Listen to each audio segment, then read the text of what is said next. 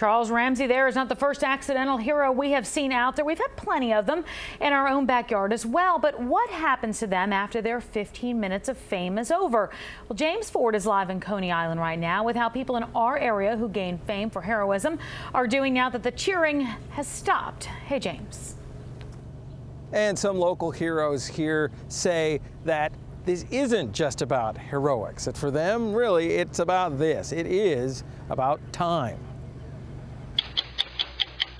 The artist Andy Warhol said that everybody would be famous for 15 minutes, and it seems like that's the case for some New Yorkers who, like Charles Ramsey in Cleveland, made names for themselves by doing good in prominent ways. I see someone in need of help, I'm gonna go to that person rescue. If you met Wesley Autry on the street, he'd be friendly, but you may not assume he'd met the president or had been a guest of honor at the Super Bowl. It was all because of this 6 years ago. I see two lights, a train is approaching us. He was the subway Superman. He pulled an unconscious man who'd fallen onto the tracks under the train out of harm's way until help arrived.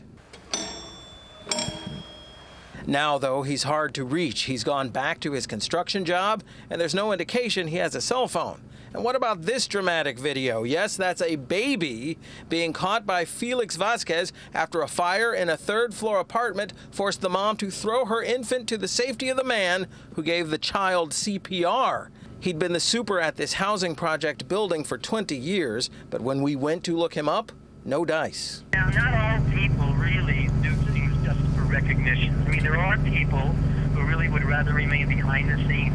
That may or may not be the case for these local heroes, but another one of them, the man you see do this, catch a 50-pound, 7-year-old girl who fell 3 stories, he says that being a hero is fine. For a while. Actually, I'm glad that things got back to normal because I can go back to living a normal life now. So it may be good to be famous for 15 minutes and not much longer. And that man who caught that little girl caught her right back there. You heard him say he feels his fame has faded, but his case may be representative of the others, of many others, because many people saw us out here without him and said he is still a hero to them and always will be.